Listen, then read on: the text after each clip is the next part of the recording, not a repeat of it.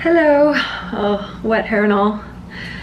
I am very stressed out right now, and it's manifesting in this like red rash that I always get around my mouth. It's called perioral dermatitis. No, it's not glamorous, but honestly most of my life is not glamorous, despite what some people think. But I'm super excited because I'm going to the new museum with Corbin. Once again, dressed in one of his incredible outfits. I'm going like full-blown power suit with a harness, which I'll show you a little bit later. And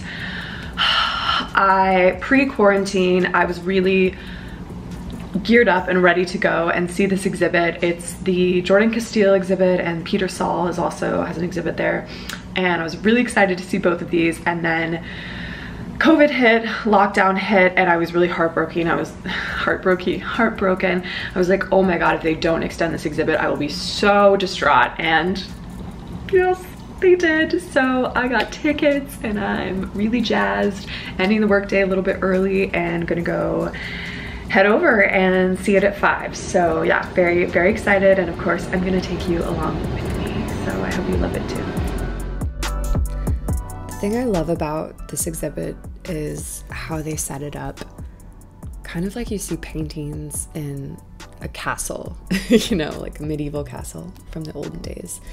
It's super regal, which is almost like the perfect juxtaposition with how Peter Saul's paintings actually are, which is just overly obnoxious in the best way, very exaggerated, politically irreverent, and just this mix of, it's funny because like people call him the father of pop art, but honestly I feel like his work is a lot more on the surrealist side, especially his newer works. I feel like they kind of just didn't know what to call him, which is frankly I feel like the making of a good artist is when you can't really categorize what they do. But yeah, the over-exaggeration, whether it be the colors or the people depicted, you know, all of the presidents, and overly gory and dramatized features of women and gore and all of that, I think is just honestly more relevant than ever, unfortunately. And yeah, could not be a better time for this exhibit.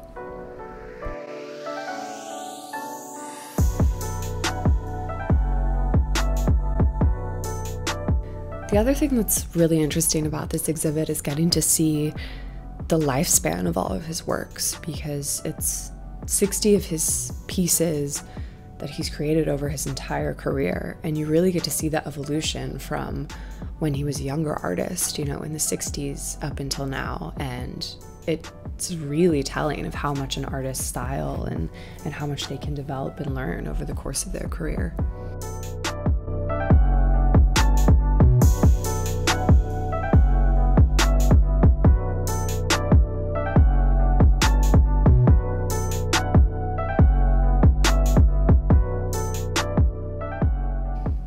It's so crazy to think that, well, to believe really, that Jordan Casteel is 31 years old. She's my age. And this is not her first major museum show. And the maturity in her work compared to most artists of her age, I mean, you're not really seeing artists have this level of development and consistency in their work until their 40s or 50s. And she's really has that right out of the gate. She has such a strong point of view in the way that she's able to capture people's portraits and people's souls, frankly, with so much empathy. It's really captivating and even more compelling to see in person.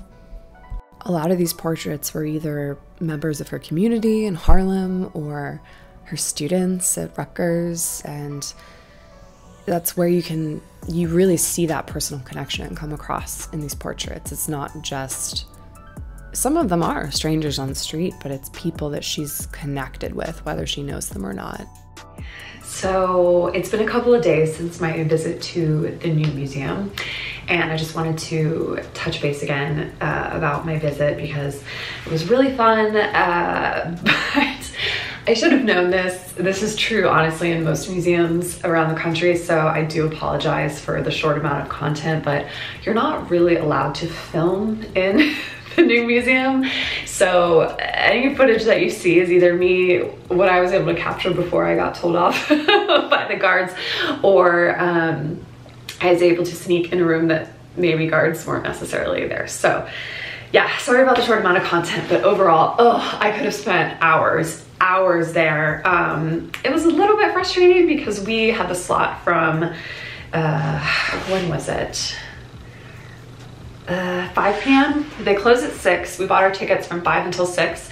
They ended up kicking us out like 5 minutes early, which was a bit, I'm like, look, we were here needing to be here the whole hour, so why would you kick us out? But anyway, we got to see most of the exhibit and it was really phenomenal.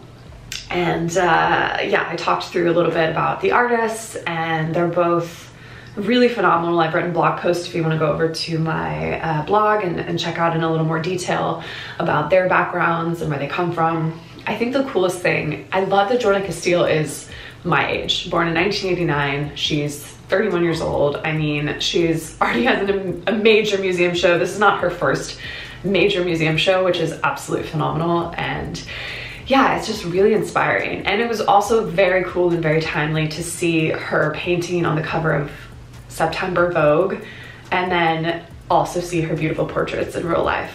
Very lucky to be able to see those in person in New York. Very aware of all of that.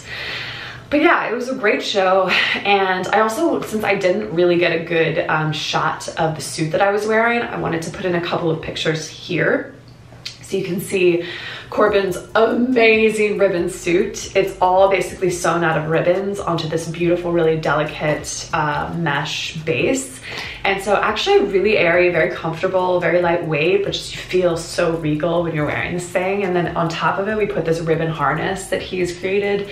So yeah, I just felt like an absolute boss. Also a little bit crazy because we were the only people in the museum, and we're like dressed to the nines, walking around, you know, on a, what was it, a Wednesday.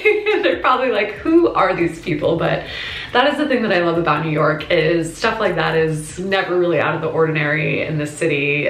You get all kinds of personalities and people here. So it was a fun midweek activity, and I'm definitely looking forward to the next one. But yeah, I apologize again for the short amount of material, but hopefully the little peek that you saw you will like, and hopefully the new museum will forgive me for taking video. Please don't come for me. Yeah, so I'll see you guys next time. Bye.